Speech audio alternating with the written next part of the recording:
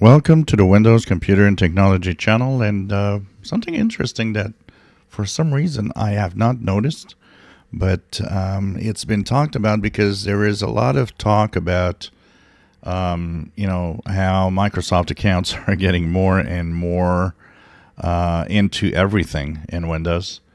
And one of the things that I had not noticed, so the good old Paint app that we have in Windows is, of course, the Paint app.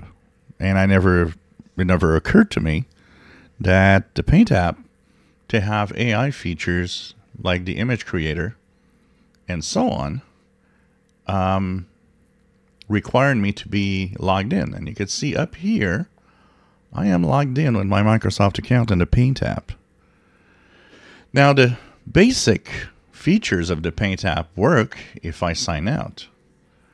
But all the things like image creator, which are all AI driven, require you to log in with a Microsoft account to an app as simple as Paint.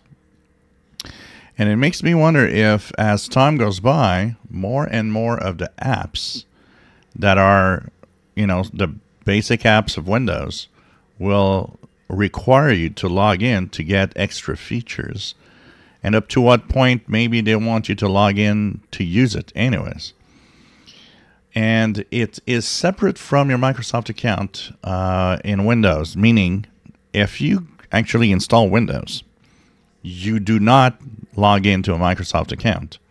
You use a, just a local account. You will still have the ability to log in with a Microsoft account to use different features. And this is interesting because that means now we have different layers of Microsoft accounts. You can be logged out into a local account, but your apps will be logged with a Microsoft account, which is kind of interesting. So it's the Microsoft account creeping in everywhere now and showing us that, well, if you want to use the features, Microsoft account required.